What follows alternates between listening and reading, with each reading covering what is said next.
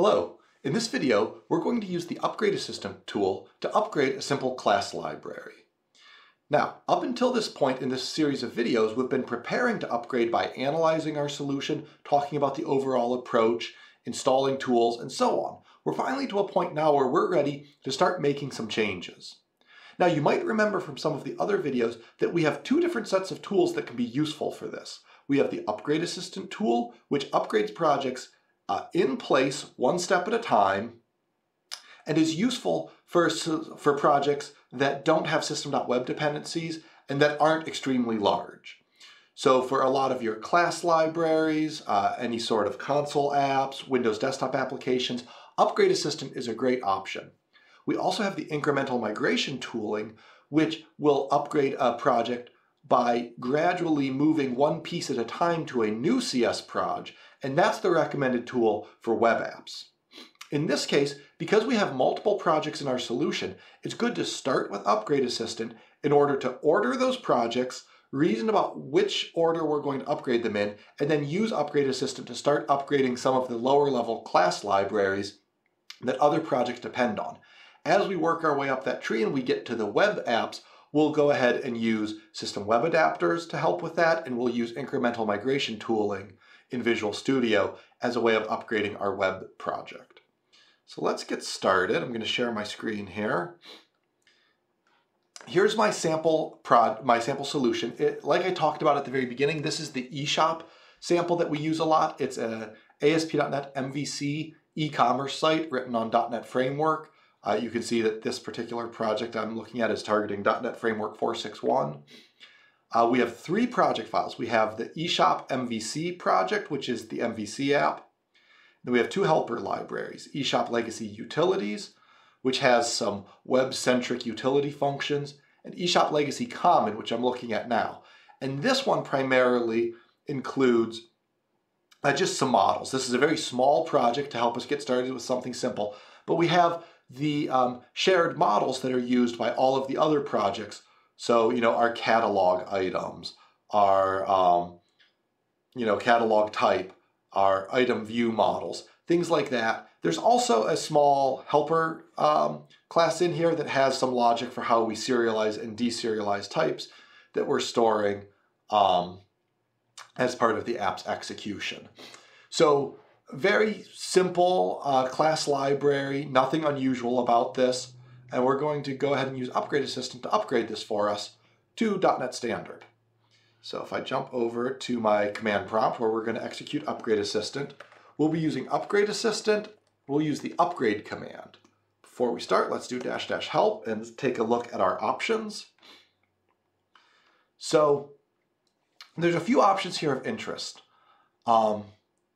So if we use the -t option, we'll be able to specify which platform we're trying to upgrade to, whether it's the current .NET version, the long-term support one, or the preview one.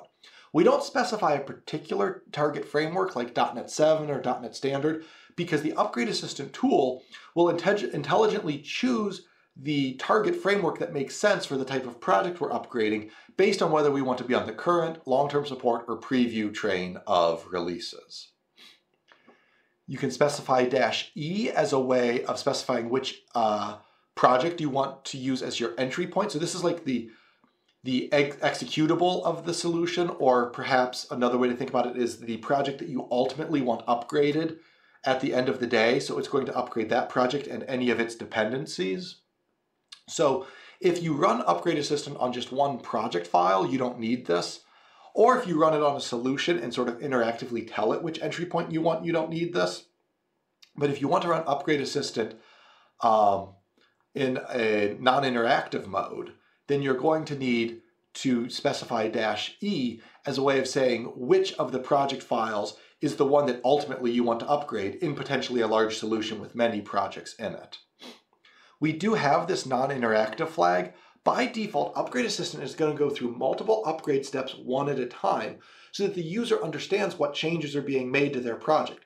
We recommend doing it this way at first so that you can understand what the tool is doing and it's not just a lot of changes made to your project without you understanding them. Once you're more familiar with the Upgrade Assistant tool, or as you're trying to automate it, you can use this non-interactive flag so that it will just run all of the upgrade steps without interaction from the user, and you don't have to sit there and hit enter to go on to the next step every time you want to move on. If something isn't working, you can use the verbose flag as a way of learning more about what maybe went wrong or what's happening, what the tool's doing. It does generate a lot of console output though, so I don't recommend the verbose flag unless you're specifically trying to diagnose some sort of issue. Upgrade Assistant has to be able to build the project as part of upgrading it. And so in order to enable that, we do allow you to specify the path to Visual Studio and MS Build. If these aren't specified, then Upgrade Assistant will look for the latest version of Visual Studio and MS Build installed automatically and use those. So these are optional flags if you have a lot of different dev environments present and you want to choose which one to use. And then finally, -X allows you to specify extensions that you want to use with Visual Studio, with Upgrade Assistant. And we'll talk in some later videos about how you can extend the tool, but just know that there's an option here for including those if they haven't been installed as default. You can specify them explicitly with the -X flag. So for this demo, we're going to do Upgrade Assistant. We're going to run the upgrade command. And we will say that I'm going to use a preview release since right now .NET 7 is still in preview. It should be releasing as the current release soon. And then with that, I'll just point the tool at my solution file. Again, you can point at a project file or a solution. In this case, I'll point it at the solution since we're not quite sure where we want to start with this upgrade, and we want the tool to help us with that.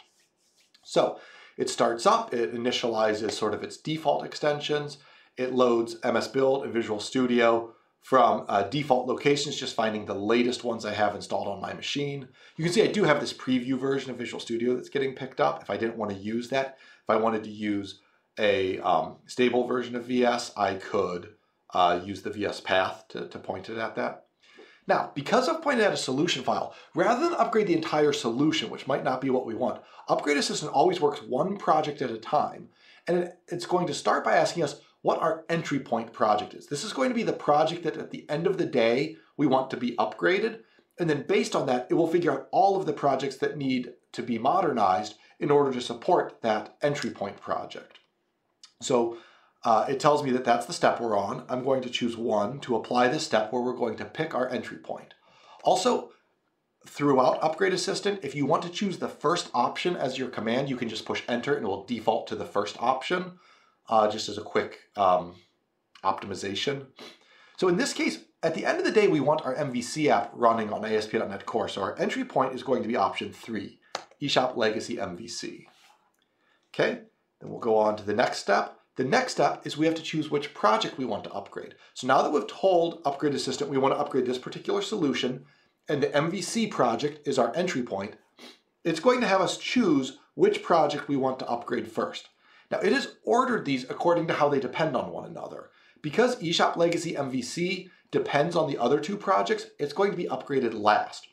Because a best practice when you're upgrading from .NET Framework to .NET 7 is that you want to start with your lower level libraries, moving them to .NET Standard, and then work your way up that dependency tree. Because if we were to upgrade this MVC project first, we would run into problems with it trying to depend on these other projects that were still targeting .NET Framework. So that has to be the last thing we upgrade. So based on its analysis of the dependency structure of our solution, Upgrade Assistant is recommending that we upgrade eShopLegacy.com in first. So we'll go ahead and push enter to accept that recommendation. And now we're in the primary view of Upgrade Assistant, where we're going to upgrade a project. This is how Upgrade Assistant does most of its work, is one project at a time. If we take a look here, you can see we have a series of 10 different steps, if you include the moving to a next project as a step, that Upgrade Assistant is going to walk through to help us upgrade from .NET Framework up to .NET 7. The very first step is to back up the project, because remember, Upgrade Assistant, unlike some of our other tooling, is upgrading in place, and it's not going to be able to completely upgrade every project that it runs on. So if we're going to make in-place changes to your project, and you might not be in a buildable state when the tool exits, we want to make sure that before we do any of that, we've taken a backup so that you can easily go back to the starting configuration of your project if for some reason you don't like the way it ended up. So we'll go ahead and apply that step. We'll take the recommended path for where to back up to. Okay, so we've now copied that, and you can see that that step gets marked as complete. And now we're on the step to convert the project to an SDK style project file format. If we go back over to VS Code, you can see that our project is using the old CS project format, which is not as human readable. It's a little bit more verbose. The first thing we need to do when we're modernizing is we need to upgrade to the new SDK style project format, because that's what .NET 7 and .NET Standard expect to use. So I'll go ahead and push enter to apply this step. I do get a little message here saying that I have an app config file and that may need updated as well, so that's something to remember. And then it updates my project file to the new SDK style project. If I come over here and look, you can see we have a much smaller project now because this is a simple class library. It still targets .NET 4.6.1. We're going to change the target framework in a future step, but initially we've changed the project file to use the new SDK style format. Okay, we'll go on to the next step. Now at this point, the next step is to review our NuGet dependencies and see if any of these NuGet package dependencies need to be changed based on the changes that we made to the project file format. You can see that we didn't find any duplicate references. There were no packages that need updated based on package maps. Everything is compatible. Notice that everything is compatible because these packages, even the Newtonsoft JSON one, which isn't going to work with .NET 7, they still work with our current framework of .NET 4.6.1, and we haven't changed this yet. So this step that we're on, the first time that we update NuGet packages, is all about just related to the file format changes of our project file. Specifically, because we've copied over all of the NuGet dependencies from our packages.config file, it's possible that we have some transitive package references here that we don't need, and so those are going to be cleaned up.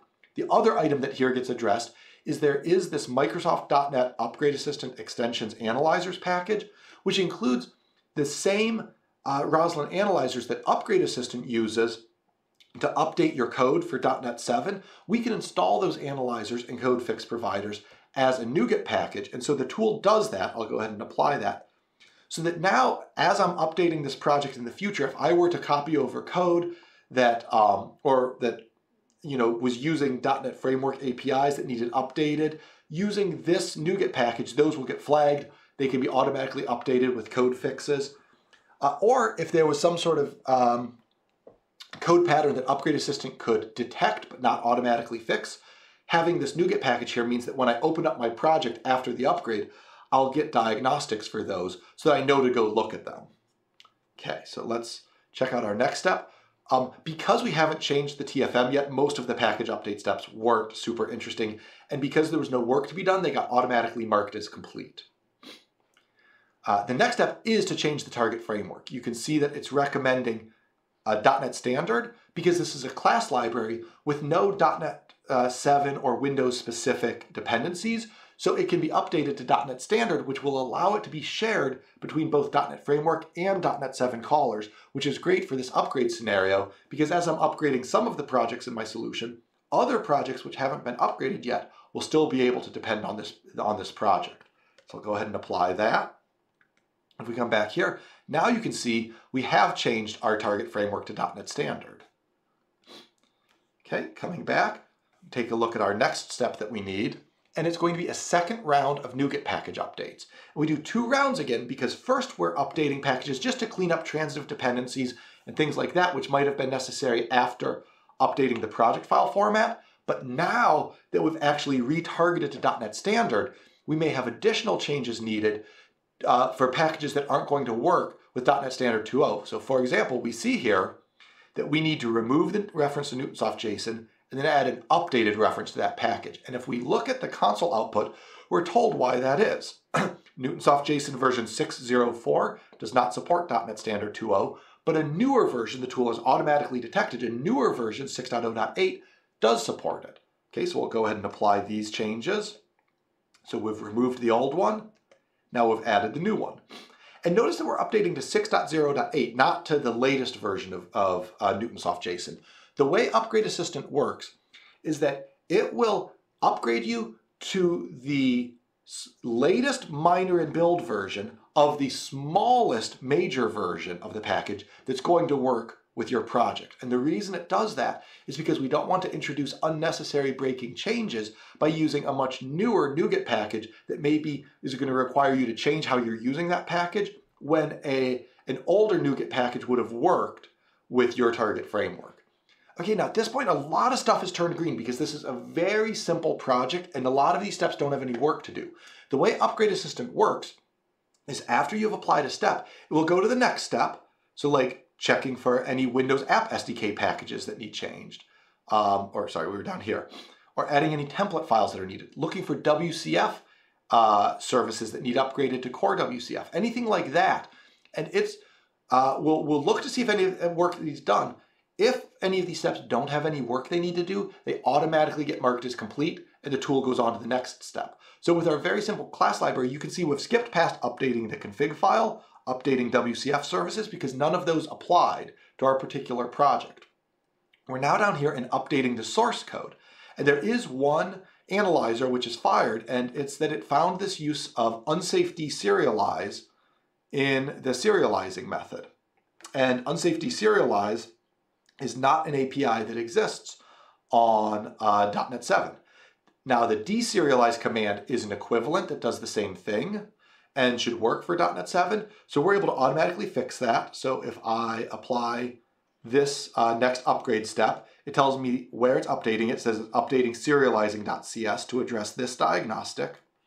And now if I come over here, you can see it's been fixed to call binary formatter.deserialize, which does exist on .NET 7.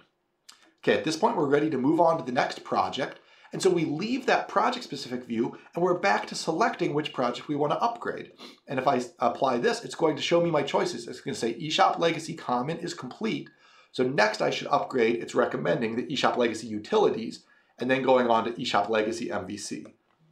I'm actually going to exit the tool at this point because eShop Legacy MVC has web dependencies, which is going to make it not a great fit for upgrading with Upgrade Assistant.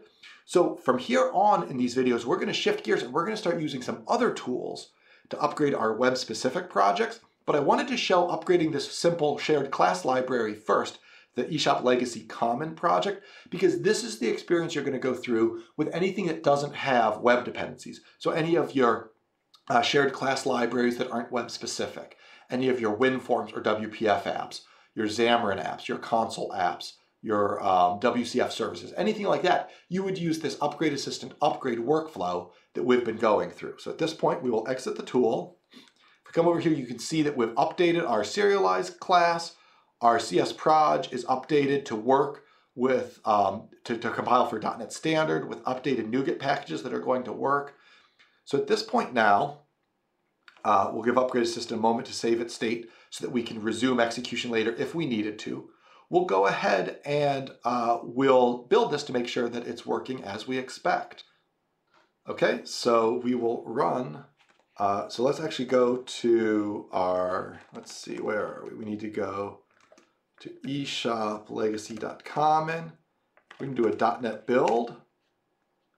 And because this was a simple project, of course, we are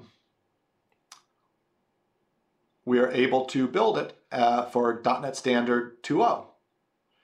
And with that, we are now ready to upgrade some of our other projects, which we'll do in the next video.